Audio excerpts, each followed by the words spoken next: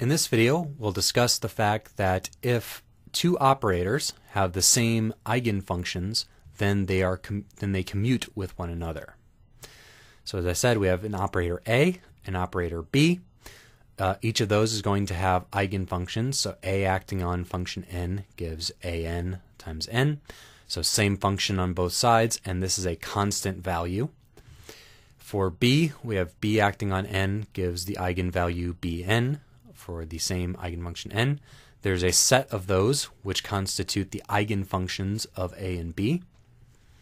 So if we have some function f, which we represent as a linear combination or a superposition of these different eigenfunctions, a sum over all n of Cn times n. This Dirac-Ket vector n representing some eigenfunction of A and B. So let's have our commutator of A and B act on function f. So this will be a sum from over all values of n of the commutator acting on basis function n, which is an eigenfunction of both of them. So a sum over all n of AB minus BA acting on n. So we can distribute this AB minus BA. We have the sum over all n, AB acting on n minus BA acting on n. So the innermost operator acts first. So we have B act on n, which gives us little bn n.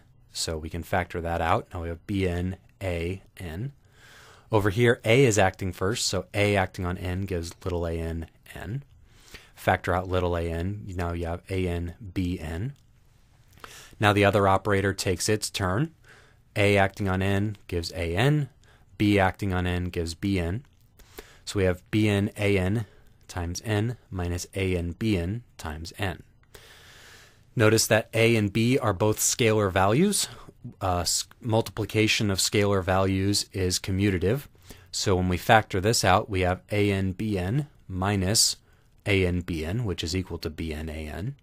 So this value in parentheses here is equal to 0, and this is 0 for all values of n.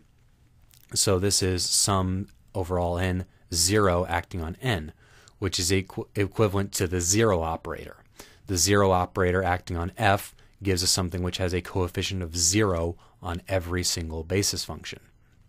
So this means that the operator, which is the commutator of A and B, is equivalent to a 0 operator, meaning that the commutator of A and B is 0, meaning that A and B commute with one another.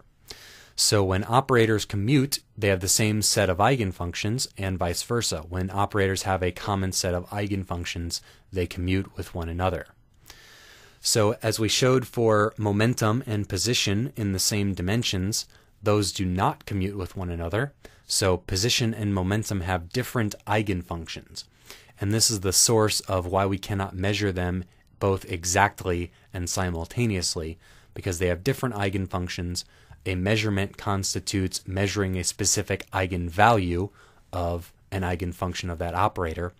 So if they need different eigenfunctions to get their operators, they need the states don't work, things don't overlap correctly, and we get an uncertainty relationship because they have these different eigenfunctions giving us different eigenvalues that they measure as a result.